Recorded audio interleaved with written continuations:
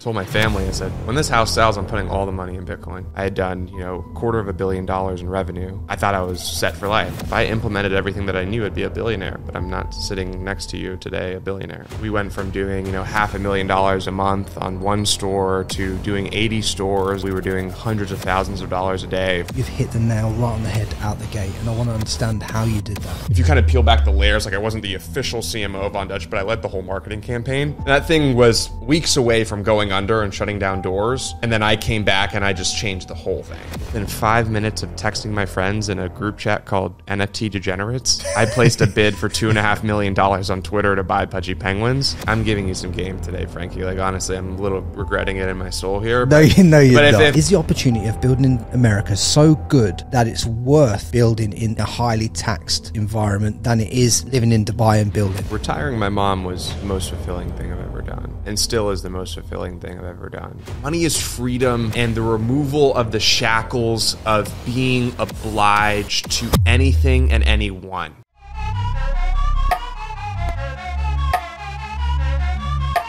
And we are back in Miami for, I think it's my third podcast so far. And guys, I'm hyped for this one today. I have the CEO of Pudgy Penguins, the NFT project, a man, Luca Netz, who's massively scaled in ecom, then popped over to the Web3 space, absolutely smashed it in both. And I'm pleased to have you here. Welcome to the podcast, mate. Hey, thanks for having me.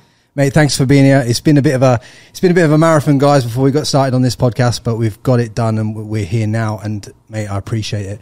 I suppose I want to first cover off, so that people have a bit of context into your journey, is kind of give them a bit of an insight into how you first got into e-commerce and what you achieved there first, because I think that gives a real insight into your fundamentals. Yeah, no, it's a great question. To give you the short version, I started working at a company called Ring Doorbell when I was 16. Dropped out of high school right before that, and when I was working there, I was there for about 2 years. And I was able to kind of integrate with a bunch of, really talented early employees at Ring. That kind of led me into, wanting to be an entrepreneur and kind of getting hit with the Instagram algorithm. And then one day I got hit with a digital course and somebody wanted to, hit me with a really good ad, a compelling ad that convinced me to buy it. So I purchased it for $249, which was a lot of money at the time. And the course was really bad, but it told me and opened me up to the world of Shopify and Oberlo and this ability of being able to sell any product at any time with basically no huge overhead. And that was really mind-blowing to me. So within a couple months, I was looking for products that had low return rates, fast shipping, rates, as well as just high margin products. High margin, low friction is kind of what I was optimizing for. And then I went into the jewelry niche. And so I saw the statistic on Instagram that basically said hip hop was the fastest growing genre in music. And I thought to myself, well, how does a kid want to look like their favorite rapper? Probably a gold chain or a diamond ring would probably do it. Now you can't, not everyone can afford a $20,000 diamond chain or a $10,000 diamond ring, but there's really great replicas on the internet using cubic zirconia and gold plated, and you can now look like your favorite rapper for $100. And the cost on that was super cheap. And so I just found product market fit in a really great niche really early on before a lot of other people were doing it. And so I kind of pioneered that little industry about maybe 7-8 years ago. Within a couple of months, I went from doing, first month, no success. Second month, 10, 20 grand. Third month, 100 grand. Fourth, fifth month, doing $500,000 a month with, 60, 70% margins. 18-year-old kid at the time, drop shipping from AliExpress, to the customer. Once I started, making enough money, I inventoried it, got a warehouse. And then what I ended up doing is as the business later scaled, I was using influencers to market this, so this was not paid ads. I found that, I was using, fan pages and things like that to promote these products. So I would hustle all day, spend maybe $50 on a fan page promotion. He'd make me $800 back and kind of just keep on doing the funnel. Then I realized that there was a bunch of influencers that I was using that were converting me a ton of dollars. And rather than just continuing to pay them, I found an affinity for them. We started to become friends and started building relationships amongst the people that I was paying to promote my products. And then I realized I had watched like some sort of, I kept on buying courses at the time, and somebody had told me something about trust. I thought to myself, well, instead of naming this, goldcartel.com, what if I named it like, johnnymackerel.com, or just went down, like built brands around the influencer themselves, leveraging their name to create trust to their audience, and then just having a revenue share between us and them. But I was selling the same products across the board. And so at one point I'd have, 80 different Shopify stores running with 80 different influencers, all promoting the same product, but under like a different brand and a different name, usually associated with theirs. And what I found is that like doubled and tripled conversion. And so I thought that was super, super important. And so we went from doing, $500,000 a month on one store to doing 80 stores that were all doing, 1 to 20 grand, 25, 30 grand a piece. That ended up doing, like when you combined it all, we were doing hundreds of thousands of dollars a day for, 24 months, kind of just rinsing and repeating this product cycle. So I would buy all of these same products, stock them in the States. I'd have different varieties. So I expanded outside of the jewelry niche. I got into like electronics and accessories and things like that. And then I would basically take, depending on the influencer and their style, if it was, a young hip influencer, then they would sell chains and jewelry. If it was, a prankster influencer, they would sell like prank items and like accessories. If it was like a girl, they would sell like bikinis and like leggings. But I had all this product inventorized, and I would basically just stand up stores amongst each person based on the inventory that I had and what I felt like they could sell. And so we basically just built like this behemoth that was printing cash. Now, the problem with that business is I was building no enterprise value, no brand equity. So when I went to go sell it, I had done, $250 million in revenue. And I thought I was set for life. I thought I was going to exit this thing. And then all the private equity guys or potential acquirers basically came to me and said, you're really a babysitter and a manufacturer and a middleman. You don't really have any enterprise value. And then that kind of shifted my mindset. And so to give the audience context, enterprise value is when the business grows and scales without you present. This business was very dependent on me being present because I was the one with the relationship. And if you've worked with influencers in the past, you know how hard it is. It's a relationship-based business. And why I think I was so successful is because I was so young. And these influencers, I wasn't like coming into them like dad and like the old guy coming into the group. It was very much like a peer-oriented business where I was 21 or I was 18 or 19 or 20 or 21. And they were 18, 19, 20, and 21. And we'd go to parties together and we would integrate. And so there was a lot of trust built into that. But unfortunately, that was not an acquirable business. There was no enterprise value. And so this really hit me like a brick wall because I had friends who had done 1/10 of the revenue that I had that were exiting for $40, $50, $60 million. And that was kind of my wake-up call. That was when I eventually decided to unwind that business. I sold a lot of that business to the influencers themselves. And then I went to go on my pursuit for enterprise value. And so that led me to a couple different directions. Ultimately, the most fruitful direction of them all was a company called Gel Blaster, which ended up being North America's fastest growing toy company. And then that ultimately has led me to Pudgy Penguins. Mate, that is a phenomenal story. But I just want to kind of put into context for the audience. When you're selling off these influencer brands, were you charging these hundreds of thousands of dollars per store for these influencers, or were you charging millions? I was doing it for free, so I would stand it up for free. I'd basically come to them and I'd say, hey, I'm going to build you a store. I wanted to go 50-50. I'm going to handle everything. All I need you to do is promote it to your audience. And I had some insane screenshots of $1 million days, $500,000 days, and I was like, this is what other people are doing. If you want to be a part of it. The problem is influencers don't make any money. Like, that's the thing that people don't understand. There's like the 0.1% make all the money, and then everybody else is really, making between $1,000 to $10,000 a month, which is, fair money. It's obviously not minimum wage, flipping burgers at McDonald's, but it's definitely not life-changing money. It's sustainable revenue. Yeah. Okay. And so you come in there with a real value proposition, right? They jump on it every time, or at least at the time, right? This was like early. We're talking, this was 2017, 2018, 2019, so really early on to this. So when you've sold off these stores to the influencers, probably charging anywhere between like a couple of $100,000 to $1 million a pop, depending on what the enterprise value of what you considered it to be. I gave it to them for pennies on the dollar. So I think the most I sold one to was $500,000 to the guy, but I honestly just wanted out. But why did you want out when you, even though you couldn't you have pursued enterprise value and building something else over here while still coining all this cash over here as well? Yeah, it's a really interesting debacle, and that's kind of what we did. So I ended up doing that for about like 18 months, and then I realized that I was spreading myself too thin, and this idea of passive income and being able to stand it up to the right of me and it being to be able to work autonomously was a fool's dream. Like the whole narrative of passive income, or maybe it wasn't a fool's dream, but I honestly didn't, mind you, high school dropout to multimillionaire in like a year and a half, teenager, no business acumen, no mentor, no father in the picture. You know, mom was pretty much homeless growing up, you know, living in the living room when she did get a home.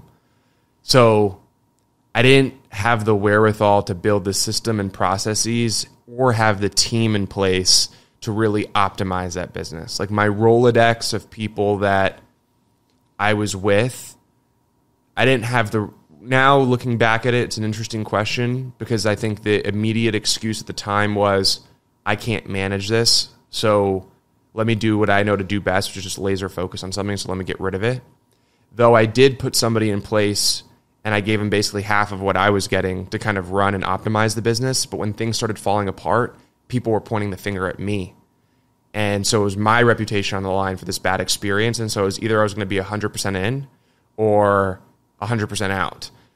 And the whole 50, 1 foot in, 1 foot out, I tried. And then when things started blowing up, I was the recipient of the bullshit. And mind you, there's a variable with working with influencers in that they have the influence and they have the audience. So if bad business is conducted, the last thing you want is somebody posting a story, pointing a finger at you saying, dude, this dude did bad business. When in reality, I stood up the business. They got into an agreement because of my relationship with them and my reputation. And now in the background, I'm spinning this off and giving 50% of the, of my percentage and all of the workload to somebody else who doesn't have as much on the line. And so it kind of came to now in reality, in a perfect world, maybe in the world that I live in now, I would have built the team and system and process to like really make sure that that business was floating the way that it was.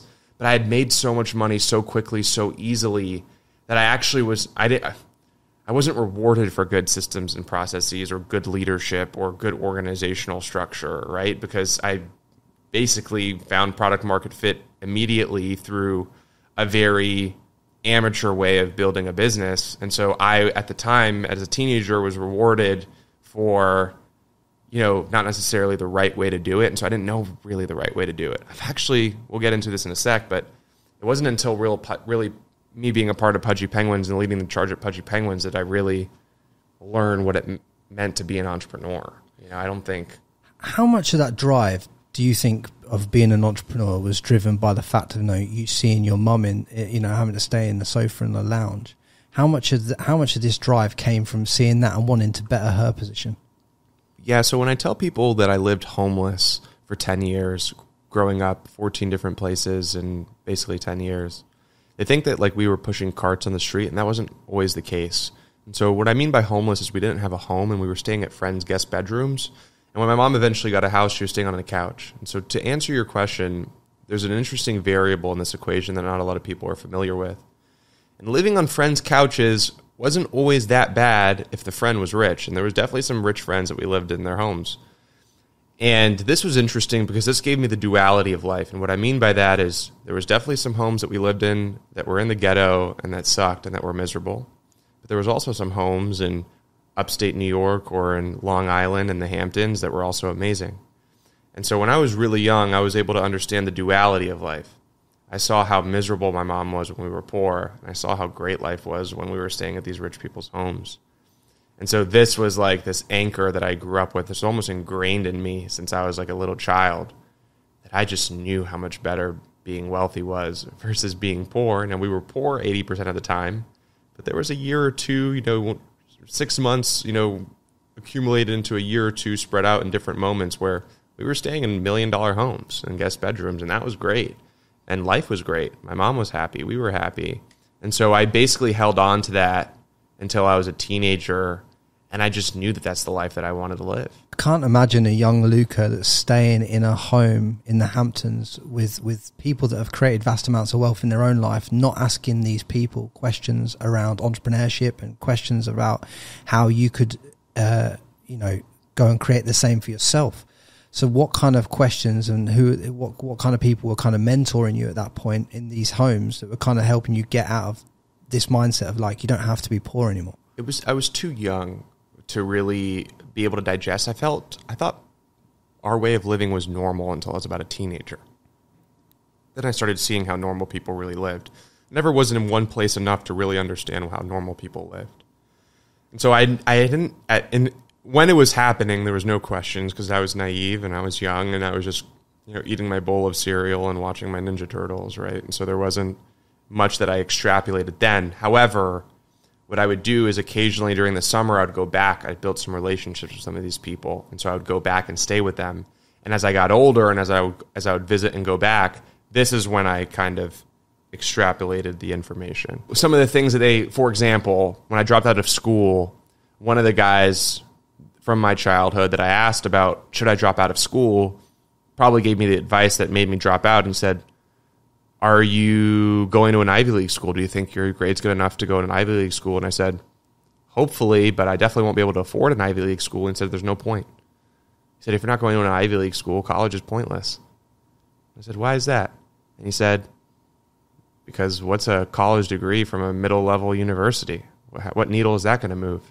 If it's not Harvard, Stanford, or Berkeley, or a name that everybody knows, an enterprise name, then what's the point? And this is a guy who's extremely wealthy. I was like, dude, this is a guy who went to Stanford and has been around the block for many, many years. And so that was kind of the decision, one of the decisions, or one of the statements that somebody had told me that kind of convinced me to leave school. Because leaving school at 16 was a scary thing, especially for my mom. I had talked to her recently about this. I said, were you afraid when I dropped out of school? And she was like, hell yeah. So it was a scary moment, but one that I knew needed to happen. And I just knew that I wasn't going to go into debt to get a business degree. I wanted to be a businessman. I've always wanted to be a businessman since I was young. But going into debt to get a business degree doesn't seem like something a good businessman would do. So that was my decision there. Also going to college and getting taught, or university and getting taught by people that don't have a business how to have a business doesn't make any sense on any scale of the imagination, does it? Yeah. So it's kind of like, why would you even do that? And I still can't, when I see all these people going to get business degrees, I can't comprehend on what planet they've pulled this out. I really can't comprehend it. Yeah. So was your mum always encouraging of you exploring this entrepreneurial edge, or was it something she supported because she could see it in you? So I was an entrepreneur, lemonade stand in 6th grade, selling chicken sandwiches in 7th and 8th grade, 9th grade, selling some weed, 10th grade, selling sneakers and skateboards and Supreme sweaters. So it's kind of been there since a while. To be frank, my mom was a single mom with 2 young boys who loved to fight. I was on my own, dude. There was no, her stress was, am I going to pay the bill this month?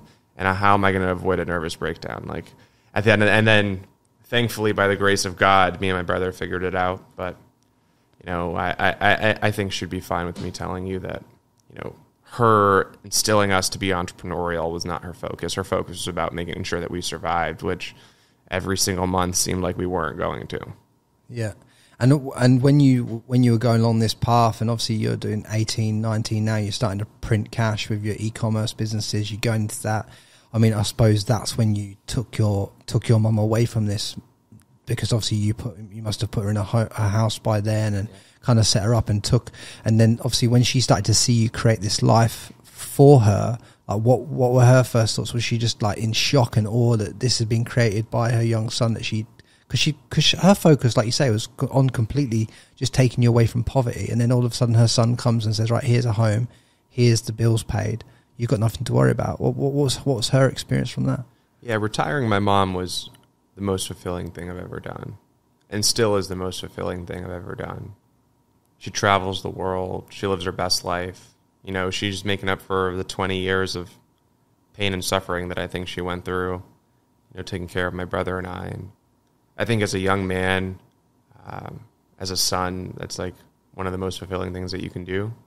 And I really hope that, everybody watching this or everyone listening to this eventually can feel what that means. And that's the driving purpose. It's not the Rolex on the wrist or the car that you drive or how beautiful of a woman that you can be with because you have money.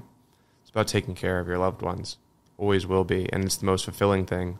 And you'll find, I'll buy myself things and then I'll do the same thing for my mom. And it is so much more fulfilling and so much more rewarding and makes me feel so much more full. I know she's grateful. I know she's appreciative. She tells me a lot. But I don't need her gratitude and I don't need her thankfulness. I just need to see her happy. And I think she's really happy right now. Yeah, mate. I think you should be proud of yourself for going, standing the test of time and doing the reps to be able to fulfill that dream for her and to fulfill that dream for yourself. I see so many young e-commerce entrepreneurs that haven't been as successful as you, but they're out there trying to flash it. They might be doing 60, 70, 80, 100K a month, and they're out there trying to buy the Lamborghinis, the Ferraris, and all this kind of stuff.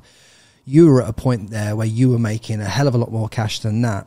What were you doing with all the money? You can't have been. You don't seem like the type of guy that was flashing it about. I think it's just interesting the way that young men are programmed today, and I think it just takes a little bit of doing that to understand that it's not worth it.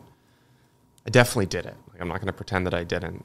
You could go to my stories and you can definitely see there's that part of me. And I think that stems, for me personally, I ask myself, why do I buy certain things or why do I decide to show certain things off? I think it still stems from, trauma from when I was younger and being insecure. I think I'm conscious of that. I think consciousness is a really important trait and characteristic. I was definitely insecure about my financial situation growing up, and I think a lot of the actions that I've taken since I was successful is to prove everybody wrong or to make up for all of those previous insecurities. I've since gotten over that, so I did a couple years of that.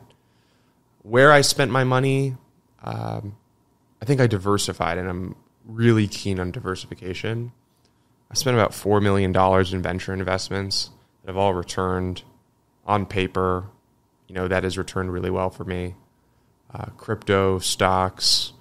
I own a couple, $3 million plus properties, couple cars. So, it's a good way to diversify. Watches, art. I probably actually spent more money on art and sports cards and NFTs that I like to admit. I just like cool things. I like to have things that other people don't.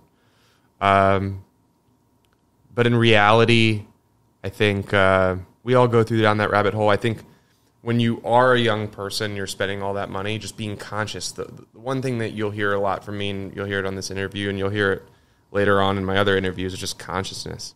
Like just being self-aware and not lying to yourself.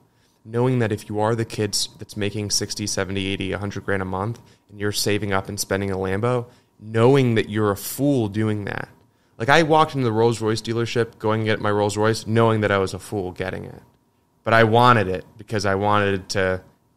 I really got it because I wanted the most expensive car. I didn't want somebody to have a nicer car next to me. I mean, obviously there always will be, but the Cullinan's probably his top baseline car that you can get without waiting 2 years for some Pista or something like that, right?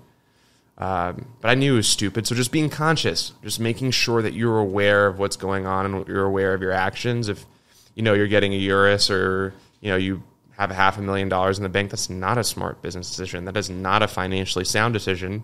But hey, money's meant to be spent. Some really interesting advice was somebody hit me up and said, "Do you want to move to Puerto Rico? The bull run's coming." And I said, "I don't live in the swampland to save money. That's not the point of money. The point of money is to enjoy it. And so part of it is to be enjoyed, and part of it is a lesson to be learned. I can give you all the advice in the world. You could probably give me all the advice in the world, but at the end of the day, there's a difference between being conscious of the advice that and also implementing it. If I implemented everything that I knew, I'd be a billionaire, but I'm not sitting next to you today, a billionaire, right? And same with you, right? If you did everything that you knew, you'd be a billionaire too. So it's just about learning that lesson in life and going through the trials and tribulations, I think, make all the difference. And so sometimes you have to learn. Sometimes you have to be that stupid kid spending $100 grand on a Urus when you have $300 grand in your name. Do it. See how stupid you feel afterwards, and then you'll learn not to do it again. I think we've all done those things where we've spent and allocated capital on things before our time, whether it be the Rolex watch, whether you're at that level, whether it be the Lamborghini, whether it be the $4 million home by the water, you know, where you've allocated it all too early. I think all of us have been through a stage in our lives where we've probably allocated that too early. But what was the kind of process for you to become conscious and to get conscious, and how can the young e-commerce entrepreneurs, especially that listen to this, that look up to you because they've seen what you've done, implement some of your tactics to get more conscious and more self-aware within themselves? Yeah, unfortunately, consciousness to me was dealt through pain. Like, what pain? Just the pain of making the mistake. Like, that's the hard part, right? The hard part is, you know, for example, you know not to carry cash with you, but it's up until somebody puts a gun to your face and takes the 30 grand in your pocket that you know not to carry it, right? There's, you know buying a Urus is not a fiscally responsible thing, but it's only until that money leaves your bank account and you're thinking to yourself, damn, I've got to work extra hard now, or I don't feel as comfortable as I once was because of it. Now, they also can be superpowers. Like, it also can be a motivational tool.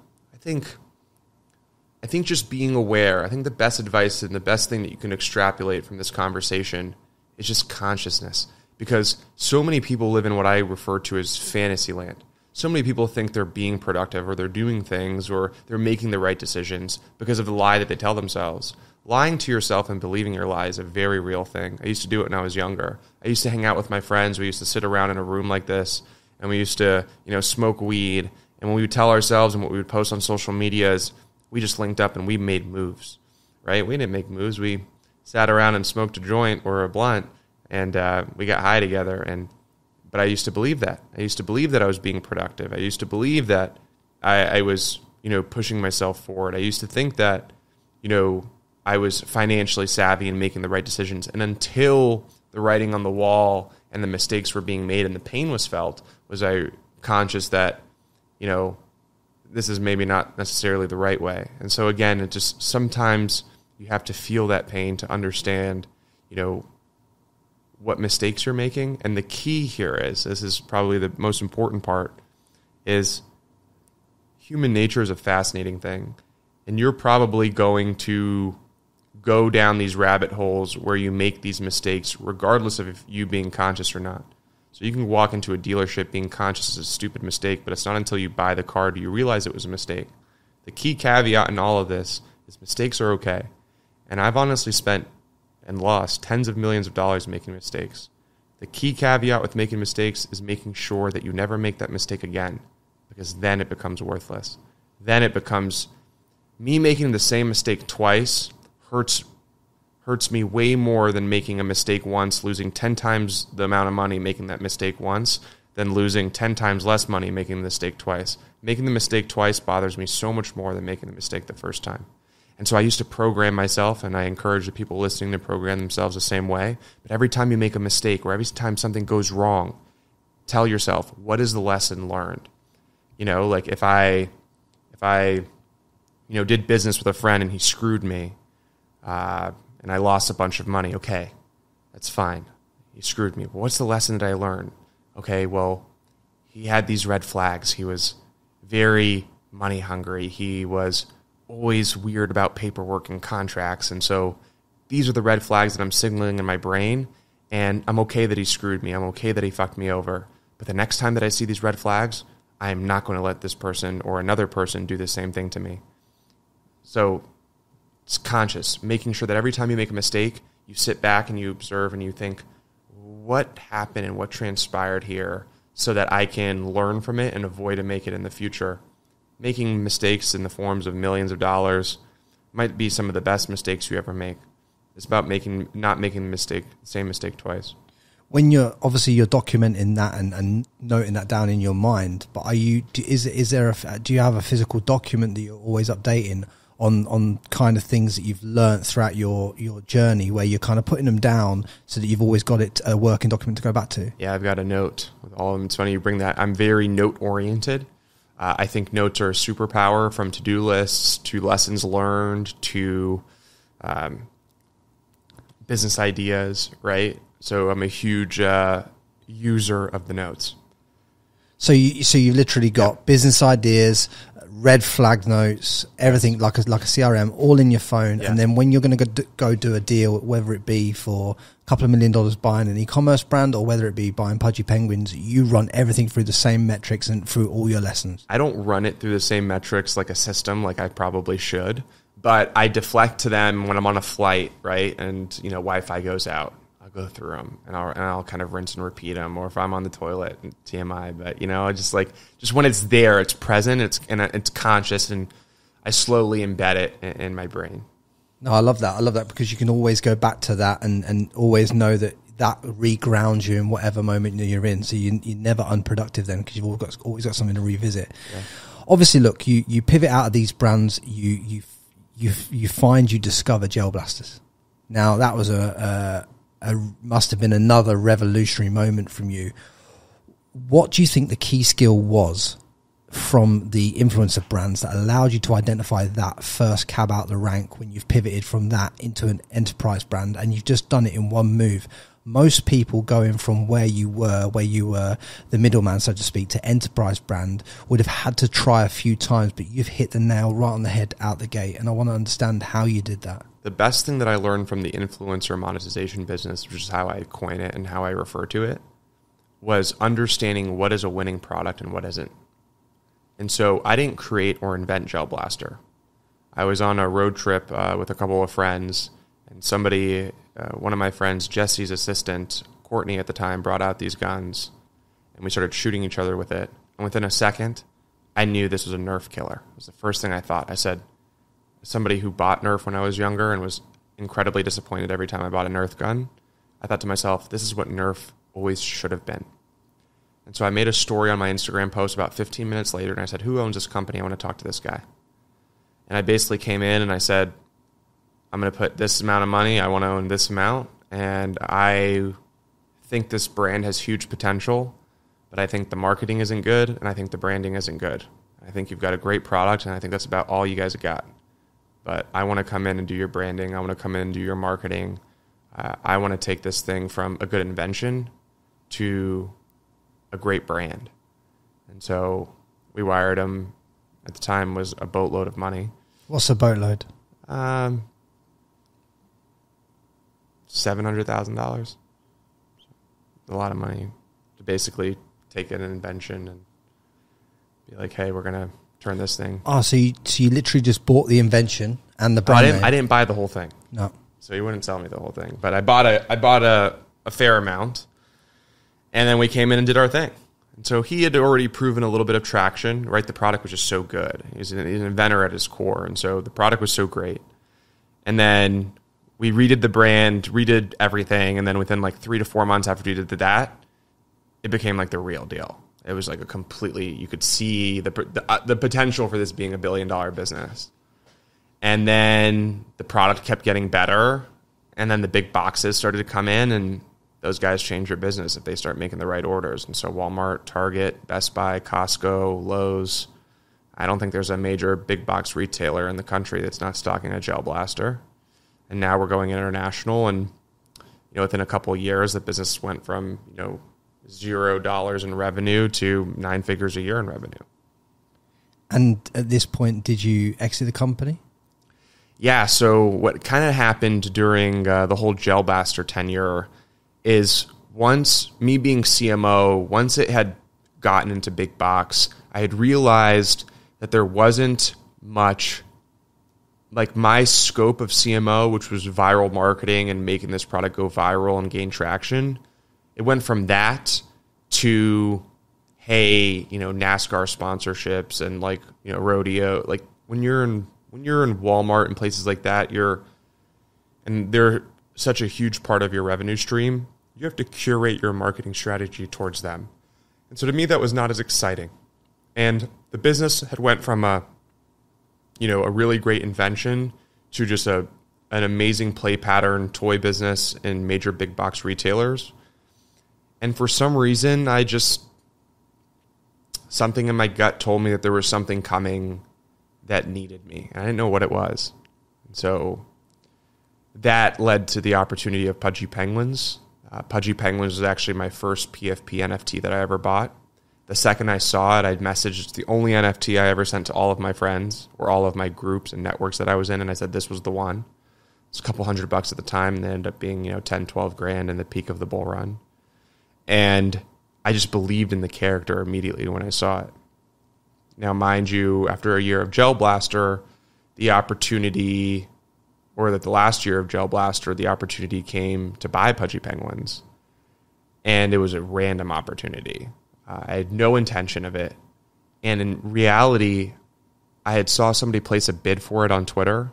I had texted my friends in a group chat and I said, should we buy this? They said yes. And without even really critically thinking about it, within 5 minutes of texting my friends in a group chat called NFT Degenerates, I placed a bid for $2.5 million on Twitter to buy Pudgy Penguins, totally not conscious of the decision that I was making. And then when I look back at it, Kristen was with me. I remember the moment we were leaving Sedona in Arizona. We were driving out and going to Vegas. And I remember like my brain almost being foggy and numb and my hands just doing the typing and the tweeting. I didn't even want to buy this thing, I don't think. I don't even think I realized what it meant to buy. I didn't know what I was doing. And then the post went viral. And then me just being the person that I was like, I'm not going to look like a fool and not the man of my word and like back out of this like a sucker, And then so I was basically stuck in this $2.5 million commitment. And then when I thought about it, I was like, I actually am the right person to do this. And at the time I had spent millions of dollars on NFTs and I had believed in NFTs so much. And I was so disappointed at what everybody else was doing. And the idea of digitally collecting and buying digital products is one that is only going to get bigger. Like it's a no-brainer. There's like arguing that total addressable market and the potential of NFTs. If you think that that is not going to grow and work and be incredibly huge over the next coming years, just because there was like a little bit of a bubble pop with the previous, trend, you actually don't know what you're talking about because it's very clear that this thing is going to be very sticky for many years and many generations to come. And then once I had digested that I was kind of in this commitment to buy these penguins, I started to dream about it. And I started to envision what it would look like to build this business. And I thought to myself, holy shit, I actually think everything in my life has led me to these freaking Pudgy Penguins. From influence from Ring Doorbell being a tech startup, because Pudgy Penguins is very much a tech business as it is anything else, to influencer monetization, because Pudgy Penguins are very much influencers. And instead of working with other influencers, I'm really creating my own, right? To Gel Blaster, which is like the toy business and IP business, which Pudgy Penguins is perfectly positioned to be a premier legacy IP and toy. To, before that, we didn't talk about this, but I brought back Von Dutch in 2020. And so Pudgy Penguins was the hottest NFT project, or one of the hottest NFT projects in 2021. Then it completely died. And so I'm bringing it back kind of the same way that I brought back Von Dutch. So you look at like all of these big moves and movements that I have done throughout my short career, and all of those little levers and all of those lessons and all of those companies that I started or that I was a part of all play into what Pudgy Penguins needs from like a wherewithal and experience standpoint to kind of turn it into what it needs to be. And so then once I kind of digested it and I thought to myself, and I think I'm a great leader and I think I'm a great galvanizer, and I think I'm a great communicator. I believe. I think a lot of people would agree with that. And so just looking at just my skill set, what I'm really good at, what my experience is really good at, what my best friends at the time and today still are really good at. Peter, Chief Creative and Design, don't know anybody better than him that I've ever met. Lorenzo, actual boy tech genius, now turned, people and people savant. And then with like Vedant, who is just unbelievably social and like complete genius in his own right, of just and just understanding all the pieces around me. I'm like, oh my God, the universe just laid me up the most obvious business of them all the thing that I'm most passionate about right now, as well as the business and the industry that needs my skill set the most. Because crypto and Web3 and NFTs is abundant in tech knowledge, is abundant in creative knowledge, but it lacks abundance in leadership. It lacks abundance in business building, and it lacks abundance in brand building, which, like, I'm really good at those three things, you know? And so I'm coming into this market with huge upside, huge potential, but it's a space that's full of, you know, I think Apple is a really great comparison. Like, Apple did not create the computer, right? And so a lot of these guys in this space are creating the technology and the hardware and the chips, right? But nobody has packaged all of this great tech and all of this great, you know, potential into a package like a Macintosh.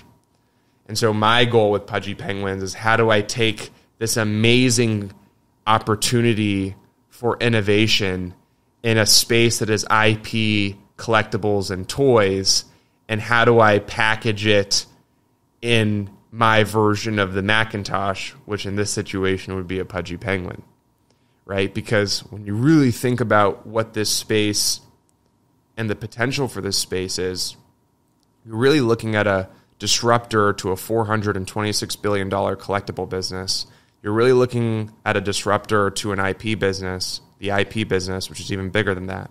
You're really looking at a disruptor to the toy business, and it's all leveraged off of these digital JPEGs that are created and minted on the blockchain to, you know, prospective community members and participants that love or want to be a part of your brand, right? And so this vehicle that is the NFT, I think, is so much more than what people believe it to be on its face. I think people believe it to be, you know, maybe just a digital identity, maybe a cute little picture that you can, you know, flip for a profit, right?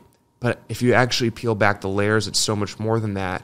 It's accessibility, it's ownership, it's participation, it's alignment between brand and consumer in a way that was never possible. It's, hey, I'm making a toy line and throwing it in the biggest retailers in the world, and every time one of those toys sell, because you had the NFT that I turned it into a toy, you get a royalty in perpetuity. That's never been done before.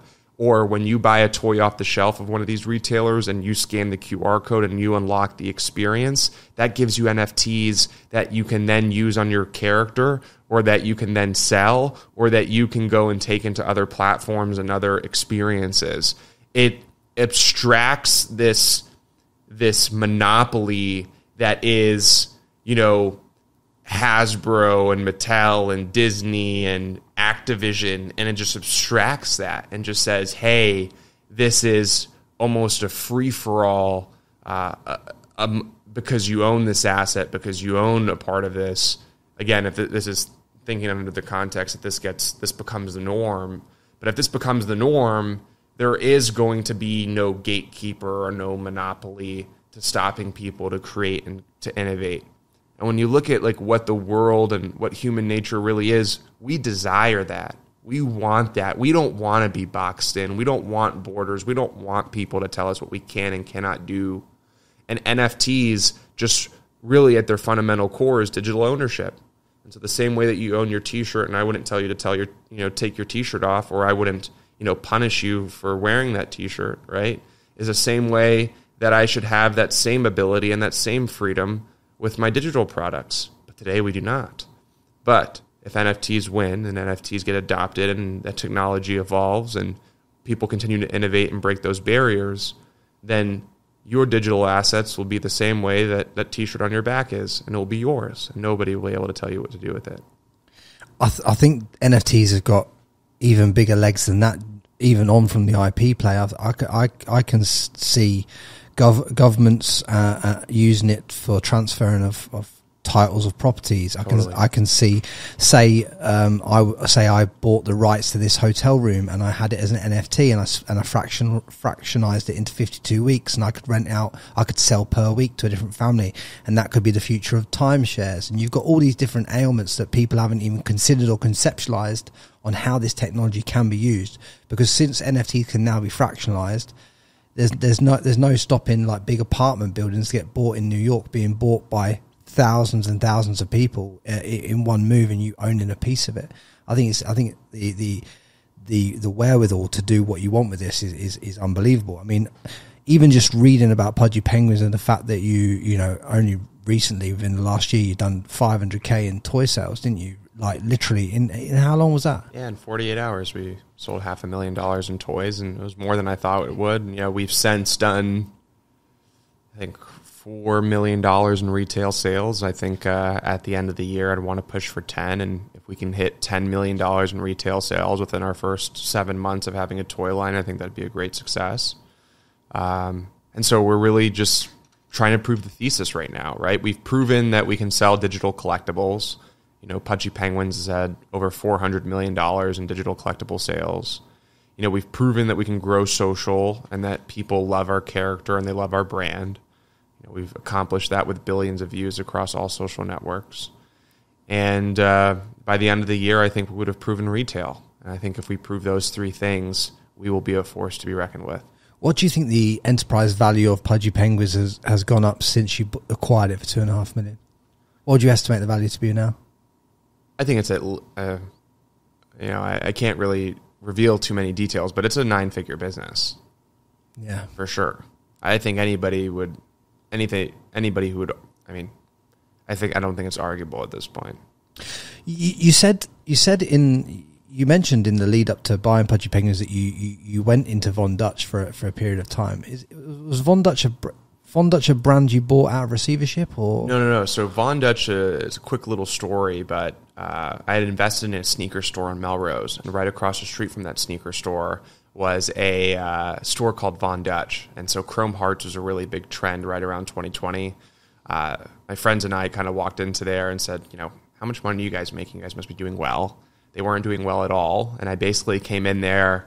I actually signed the deal with a coinkydink, but a friend had visited me. His name was Dan DeSilva, and he actually came to me when he actually watched me sign that deal. But I basically worked out like a gross revenue deal with them. I said, hey, you guys are doing this much amount a month. Anything over X amount a month, I want a percentage of. And so it was like kind of atypical. I kind of say that I was a CMO because it's really what I was, but if you kind of peel back the layers, like I wasn't the official CMO of Von Dutch, but I led the whole marketing campaign. And that thing was weeks away from going under and shutting down doors. And then I came back and I just changed the whole thing. What fundamental thing did you change within Von Dutch to make it a viral brand again? Von Dutch was a disaster. Von Dutch is just down to, I mean, from everything to the Instagram social presence to the website to making it make money. I mean, online that thing was making $100 a day, $400 a day. When I came in, when I left, it was printing money out the wazoo. They couldn't order the unit. They couldn't make the units fast enough. And Von Dutch has good manufacturing capabilities. You know, that is what they're good at. The business was doing millions of dollars when I left. So what was the pivotal thing then? You came in there, you tidied up the social in terms of putting it on the right influencers, and you put it on, and then you used influencer marketing to drive the revenue up by putting on the right people. Is that how you do it? It's a part of the playbook, so I can't give you all the sauce because this is a playbook that I created it at Von Dutch. I did it at Gel Blaster, and now I'm doing it again with Pudgy Penguins, and it's like working. So it's a little bit too much of the alpha. But it's very much a process that I follow. It includes influencers and celebrities. It includes paid marketing. It includes branding and positioning and conversion metrics. Kind of like a full crow sweep with like huge top of the funnel awareness. Von Dutch was, I mean, they were making, everything about that. I wish I had videos of what it looked like before. I mean, it was a disaster before. No wonder nobody could buy, or it just looked like a joke. It looked like a dead, old, cheesy joke. And then you came in and the products were good. So the product was never a joke, but the brand, like branding is not just good product. Branding is, what does it look like when I go on your Instagram? What does it look like when I go, on your website? Like what does the checkout process look? Can I click a couple things and get to checkout? Today I didn't buy something. I wanted this thing for $200 so bad. And then the second it didn't have Shop Pay or Apple Pay, I stopped buying it, like just the obvious flows and funnel mechanics. It just wasn't cool. It wasn't. I think that's probably the best way to define it. Bondage was not cool before I came into it. We came into it. We made that freaking cool, And all you got to do is make things cool. Gel Blaster, exact same thing. Gel Blaster was not cool when we came into it. And honestly, you could probably argue Pudgy Penguins. Pudgy Penguins had a cool community, but Pudgy Penguins itself was not cool. Like it was not. It was, and even Pudgy Penguins, like cool might not be the right word, but it wasn't even like kawaii. It wasn't hip. It wasn't forward thinking. There was nothing. Other than like a really crazy cool and dope community, like the people inside of it were cool. The people a part of it were cool, but there was nothing to be proud about with Pudgy Penguins before outside of, hey, a couple rich people own them and like I have access to these rich people now because I own a Pudgy Penguin. Now it is so much more than that. If you own a Pudgy Penguin, this thing is the anchor and the leader for the Web3 space. I mean, we are breaking that barrier in a way that nobody else is, and I think it's a brand that's really easy to be proud about being a part of. One of the key things I want to pull out of what you just said there that I think will help a lot of this audience is the fact that what you've done essentially is you've gone through every brand, you've picked up the red flags and the green flags in everything that you've done, and you formulated, your words, a playbook. And this is a playbook that you carry and you implement and you use in every brand the same way. And I didn't understand that until you said it, but when you said it, it was like, okay, domino fell over in my head. That is your biggest domino right there. Yeah. The fact is that you doesn't matter. You could come into XYZ e-commerce brand and you just roll out the same playbook as what you've rolled out in Pudgy Penguins, right? Exactly. And you're always innovating and stacking skills within that playbook, but the playbook never changes. No, it gets better. Now you can always add additional things on it, like certain levers that you pull, but the baseline of the playbook is the same. Step 1 through 10 is basically the same. Just now I'm adding like steps 10.5. Like for example, one thing that I learned about Pudgy Penguins that's now in our playbook that I never knew before, and this is some free game. So I'm going to give you your audience what you want here. It's Giphy. So this was never a part of my playbook before. But just to give you some context, Pudgy Penguins gets about 50 million views a day on Giphy. It's insanity. And so why does that matter? Because you would be surprised how many colleagues of mine, how many friends, how many of her friends, how many of, now that I've told you this, you're going to start noticing it. It's like one of those like cerebral like things that you've just increased everyone's awareness as to something that's fucking obvious. Yes. And so I'm getting 50 million views a day. Now, where does Giphy get implemented? It gets implemented in Instagram comments, Twitter comments, text messages. And so what you're finding, right, is I'm getting, I can't even give you this alpha, but if you knew how much money it was costing me to get these views, it is the cheapest CPM of all time. I'm paying fractions of a penny for 1,000 impressions. Fractions of a penny, right? And this is like unbelievable alpha. And so that is something that was never a part of my playbook before. But I was like, okay, I want to make people more familiar around this penguin. How do I index it? How do I get it familiar? 50 million views a day. If I continue on that pace, I'm 2 years away from being the most prominent Giphy text message social character of all time. Mate, you're blowing my mind here. It's such a simple thing, but anybody can do that with any brand, can't they? Totally. So every brand should be on Giphy. Totally. Every brand. It doesn't matter if you're an e-commerce brand, a character-based brand. What about even like bricks and mortar brands? It depends on your angle, right? Like it depends on, it has to make sense. I think character brands, it makes the most sense though when you think about it. What brands does it align with in your mind, and what brands doesn't it align with? Just give me some context. Yeah, I think it aligns with clothing brands. I think it aligns with toy brands. I think it aligns with character brands. I think it doesn't align with, I think a niche brick and mortar would be tough. Yeah. I think like a cologne wouldn't work, right? Like a perfume wouldn't work. Pickleball, it would work. Basketball brand, it would work. Football, anything sports oriented, it would totally work. it would totally work. It wouldn't work for like an enterprise SaaS. Like if I was a B2B enterprise SaaS, it'd be like pointless, But I mean, if I was Match.com, I mean, I'm giving you some game today, Frankie. Like honestly, I'm a little regretting it in my soul here. No, you know you're not. But if there was an agency, like think about it. If I was an agency, right, a marketing agency, why don't I go to Match.com and say, dude, I'm going to index the shit out of your thing on text messages and through Giphy and all of this. You get a $20,000, $30,000, $40,000 a month retainer. I'd be shocked if you couldn't. If you had the right proposal and the right results and the right pitch, right, and you came correct, I mean, you could totally close. Because think about it. Anything relationship oriented, if you can index for Match.com and all of those, you're a made man. Match.com, just like thinking like that. So they Tinder. They own Tinder. They own a load of the other dating sites. In fact, if you're a good dating site, you get bought by Match.com. Yeah. That is the holding brand that owns all the dating sites. Yeah. I think they've even, don't quote me on this, but I think they even bought Bumble, didn't they? Yeah. So it's like they've indexed it. Obviously, look, I don't want you to divulge your whole playbook, and you're not going to on this podcast. I understand that, but I really want to give this audience more value than they've ever got out of any other podcasts that you've been on or anything you've done. What is some other free games, some 1% things that you've got in your mind that you've used to generate vast amounts of capital that this audience can just take away today and use? Yeah, I think one thing that is underestimated, and I didn't realize this until we hired an executive coach. So we've spent probably $100,000 now on executive coaching, and it's been super helpful. You're going to live and die. Your business only grows at the capacity of your team. And so there's some businesses, very few amount of businesses that are the outliers where they just print, right? And you don't need the best team, kind of like the business that I was doing, the influencer monetization business. If you don't want to build enterprise value and you want to internet hustle, which, by the way, I define my influencer monetization business. That was a $250 million revenue business. I define that business as an internet hustle. I do not define that business as entrepreneurship.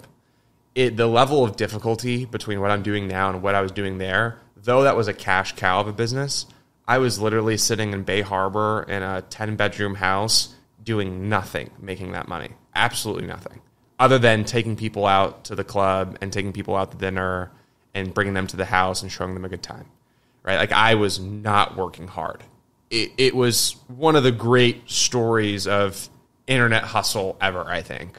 Because I actually was like 19 years old sipping a pina colada with a joint in my right hand and a drink in my left, watching these dudes do crazy videos at the house, like breaking walls and shooting basketballs from like halfway across the room to like printing that type of money doing that. And so what I know now, to build enterprise value, like what does it mean to build enterprise value? Enterprise value is, does the business grow and scale without you present? And what is dependent to achieve that? It starts and stops with your team.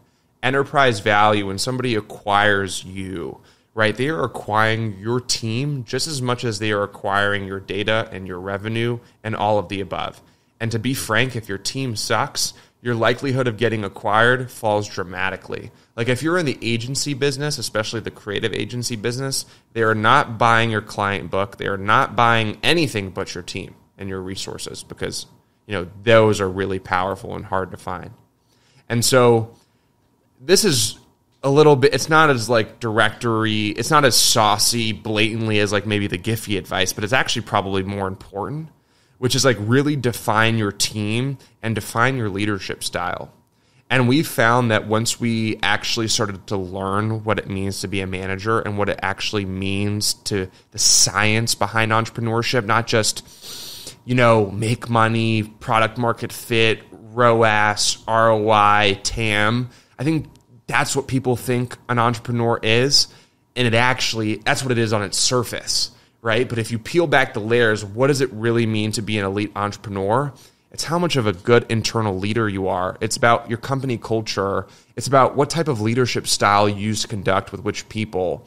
We have a crazy thing that in our C-level group, I have everybody taking an anagram test. So I know exactly how to deal with certain issues as they arise. An anagram basically tells you like what type of personalities people are. So if I know somebody has a big ego in my org, I'm not going to go to them and try to crush their ego by telling them they're doing a bad job. I will make them tell me they're doing a bad job. So my approach to the conflict is completely different. Versus if somebody doesn't have a big ego, I'll just tell them straight up they're doing a bad job, or basically pivot my frame as to how I'm going to solve the problem based on the personality type. Nobody's thinking like that, right? Like, at least none of the people that I used to work with. Right? But that is what I think is necessary to take your business to the next level. And it's very much a people business. Enterprise value and taking that step, you can make $10 million a year, $20 million a year, maybe even $50 million a year, not having these flows, not understanding this. But with Pudgy Penguins, it's billions or bust. Like, this business, there's many other businesses in this niche that have reached billion-dollar status. And if we do what we're doing at the rate that we're doing it, at the frequency that we're doing it, and we keep over-delivering and keep getting better every single time, when the time the bull market comes back and like NFTs become the trend again, I will be the most valuable company of them all. But that is only going to happen if I keep upping the bar month over month over month. And that is only going to happen if we have just an insanely locked and loaded team. That's the only way it's going to happen. And if everybody's stoked to be here and everybody's giving it 150%. If they don't do that, this will never become a multi-billion-dollar business. But if it is, I have the chance to, okay, hey, I am wealthy now. I have changed my life now. If I look, she tells me all the time when I'm upset, like, dude, can you believe where you were 8 years ago? And I'm like, shit, if you told me I was here 8 years ago, I would have told you were crazy. So I'm always in that state of gratitude. But the type of enterprise value and enterprise wealth that I can create through Pudgy Penguins is unlike anything I've ever been a part of. Nothing even comes close. Gel Blaster, that's kind of why I decided to make the jump from this to Gel Blasters. Once I digested what this opportunity was, Bored Ape is a $4.5 billion business in 12 months. Now, granted, it was the height of the bull, but that time will come again. Bull and bears are cycles. They have cycles. We've been 18 months in a bear cycle. We're not going to be 18 months more in a bear cycle. We got 18 months until the thing starts going again, so I got 18 months to continue to fire on this cylinder and continue to up the bar. And if I continue on this path and I continue growing the business and continue doing everything that I say that I'm going to do, then I will be in a position to create generational wealth, not only for me, but for all of our partners and everybody that's a part of this business with us, which is important to me. And that, I think, requires another layer of seriousness, which I think ultimately is taking me to like actually learning what it means to be an entrepreneur. It's this type of thinking. It's this type of, are the people in my org happy? Rewarding the people that are doing well. Hey, you're an all-star. You're a self-starter. You're somebody who, does things without being told. I need to give you a raise, and I need to give you a raise quick. Like just making sure, like pulling certain levers. It's so much a people and psychology game. I'm actually bamboozled by how this business has, or at least how my opinion on business has metamorphosized into this like new narrative. But when the stakes are high, these are the layers that you need to look into. And so without the monologue, because I know I just gave you one, what I will tell the audience that I think is so important is understand what it means to be an entrepreneur, understand, what type of leadership style works best for you, understand your team's personality types, and really optimize for building the best team possible, because you're going to live and die by the people around you. And you can internet hustle your way. You can solo dolo your way, to $1 million. You can solo dolo your way to 10 million bucks. But what I do encourage everybody listening is dream bigger, want more. Whatever your goal is now, 10x it, 20x it, and it's going to make you get into a different mindset. And that different mindset and that curve and that shift that you're going to have on that adjustment is going to make all of the difference for you, your organization, your partners, and your potential for success. Mate, I love hearing how passionate and driven you are and clear you are on where you're going and what you're doing and how you're getting there. One of the things I'd love to understand is how much of an influence it's had on you having a stable relationship at the back of it. Do you know what I'm saying? Because I kind of believe like you can't, the way that you're out there, the way that you're charging in this world, the way that you're going out and affecting things, with all this drive, does that also come from having someone stable behind you? Yeah, I think just understanding what it is to be a young man and understanding that temptation that's around you. I mean, I live in Miami, and understanding that, behind every great man is a good woman. I think you just got to understand that. Yeah, it's something I've seen that every top entrepreneur, everyone that I can see that is fully in love with what they do and also fully fulfilled with it on the back end, always has a stable woman behind them. Like there's not one of them that I've met that I feel ticks all those criteria that doesn't have the stable relationship behind them. So I think it's so important that we touched on that. I mean, I find it so fascinating how it's literally the same playbook that's been implemented into so many different variables, so many businesses has just taken you off.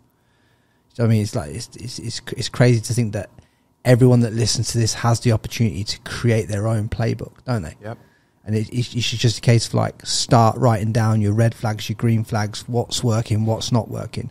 But if you were going to give one number, right, a number, you encouraged everyone on there to dream bigger, to 10x their goals, to 20x them, because you realized that you'd thought too small for yourself. But if you were going to give someone a number and say they're just, they might be in a job earning a couple of $100,000 a year, or they might be just started a business that's just done a couple of $100,000 a year, and their goal might be $1 million. What should their goal be then? Should it be 10 million? Should they be shooting for 100 million? What's their goal? I would tell you to shoot for billions because that's what I'm shooting for. But I'll tell you the number you have to shoot for, and anything less you'd be foolish to shoot for. You have to shoot for 100.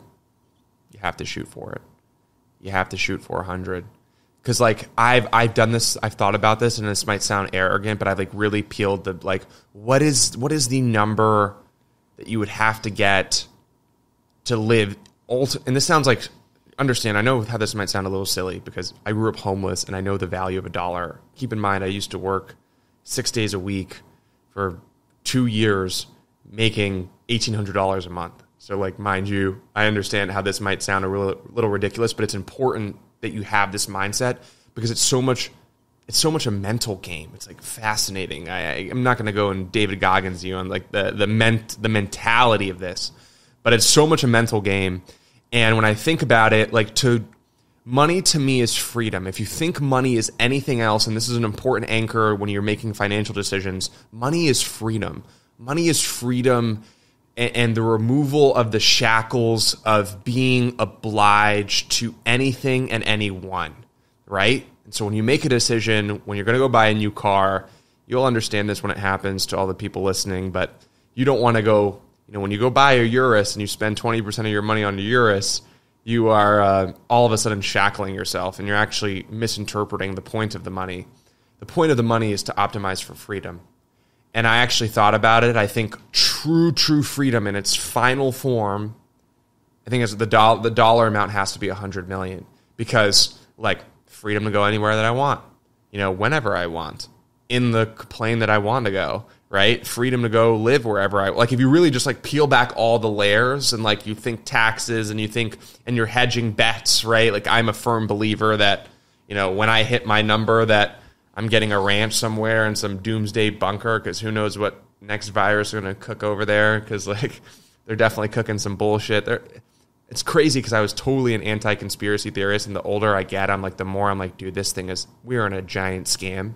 Like they are scamming us, dude. I swear. And I almost like the 2 years, two year ago me would be like, dude, what is this clown talking about? But I promise you guys, like the more you just see it around you, the more you're just like, holy shit, they are rigging this whole thing. You tweeted this the other day. Yeah. I was going to touch upon this. You tweeted, the more, I'll try and think of the exact words that you said, the more I understand this world as a scam, the more Bitcoin I buy. Yeah. That was your tweet, right? Yeah.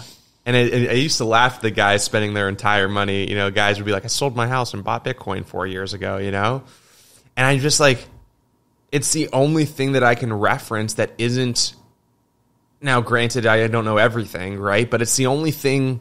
Crypto gives the people a chance. Now, granted, the funds and the institutions will come and grift the people, right? But it's like one of the few things where the people actually have a chance.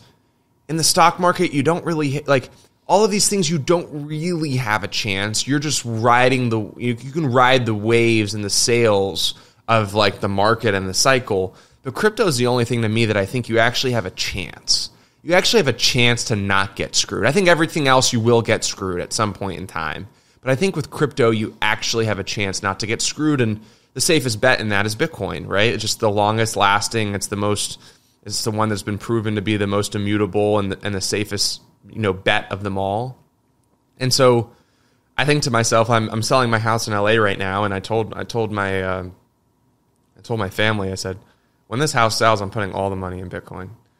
I'm just gonna do it because I've just seen this too many times now, and I think there's a level of consciousness where the world is maturing. There's a reason why the Matrix, that whole narrative, which I think is kind of corny, is sticking with people, because people are becoming more conscious. The whole remove yourself from the Matrix is really a better way to frame it is, give yourself some consciousness, because everybody else is a drone. A majority of people are just drones, just droning through life, unconscious behavior, unconscious, sex with just anybody that they see, unconscious doing of drugs, unconscious killing of people, unconscious behavior to their loved ones. It's a plague of unconsciousness. I mean, it is worse than the bubonic plague, I think. I think it's and this is why the Matrix thing is sticking with people, because the people who are seeing through the lies and the bullshit, they're framing it as the Matrix, and they're like, well, I'm against the Matrix. And I still think the whole Matrix thing is corny. The point of what they're trying to accomplish, that narrative, is, hey, fuck this unconscious lifestyle and this unconscious living, because it's killing you. It's frying these people. And the moment that really woke me up, it's interesting to kind of talk about it. And again, I apologize for the monologue or the tangent. I'm infamous for doing this. But the moment that did it for me was SBF, when the guy who stole everybody's money in FTX, and then the Wall Street Journal, and everybody, you started to see people starting to frame he's not going to get convicted, he's going to get bailed out. Like, you started to see it. If this guy doesn't go to jail, I actually might have to accelerate my plans of an off-grid, ranch in Wyoming quicker than I thought, because it's totally rigged. And then you just go down the rabbit hole and you see the other things. And there's more things than him, but that one hits so close to home because I lost a fortune in FTX, right? I lost a boatload of money. So that one really hits close to home, and that one really made me kind of just wake the heck up. Like, dude, they're rigging this. And then you're seeing the politicians, and you're seeing, honestly, it wasn't even him. It was Joe Biden, dude. It was Joe Biden asleep. Do you see what's going on? You see these videos? It is the most fascinating thing I've ever seen in my life. And this is not a Democratic or a Republican thing. I'm not going to tell you what side. It's not about the colors. No, it has nothing to do with that. I mean, it's just about. I mean, we're all conscious that the guy has lost his noggin, right? It has nothing to do with Democrat or Republican. It has nothing to do with side of the aisle. I think anyone that actually believes that Joe Biden's in charge of the country is an NPC in my mind. It has to be because there's a lot more to that narrative that I won't go into on there. Yeah. But there's let's just I'll give you example. Yesterday, India announces that they've landed supposedly on the moon, and everyone's going fucking crazy. It just so happens that's the same day as the BRICS nations are announcing their currencies being backed by gold again, and they're at a meeting. There's a lot that goes on in narratives that cover other stuff. Submarine, and then during the verdict of Hunter Biden. And again, this is not a Democratic Republican thing. I'm honestly I'm so down the middle. It's actually pretty funny. I take things from both sides.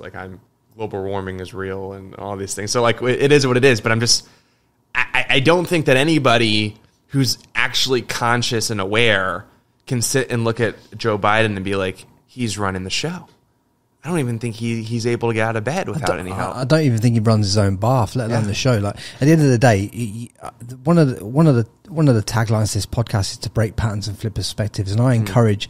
And I try and bring on people like yourself, Luca, that have smashed it in life and just have a different way of thinking to get people to break out of the patterns of this normality of life that they're living in. They might be listening to this while they're driving to this job that means jack shit to them, and they just cannot break out that narrative. And if something in this conversation stimulates them to question the narrative that they're currently living, that's what this is designed to do. So it's everything that you've said there, I 100% agree with, and to see the world go like this has been painful to me, and I know you share the same things. But something you mentioned back in the podcast is you said you wouldn't go and live in Puerto Rico because you don't want to live in a swamp to save taxes, right? Which I thought was, that's great. But what's your thoughts on a lot of these entrepreneurs then that are living in Dubai? I mean, I'm a resident of Dubai myself, rather than living in the UK. Are you yeah. I'm a resident of Dubai. Nice. because why would I live? Dubai is not Puerto Rico though. No. But I'm just saying, like, what's your thoughts of people like me that want to live? I'd rather be a resident of Dubai, a tax resident of Dubai, than I would be Australia or the UK.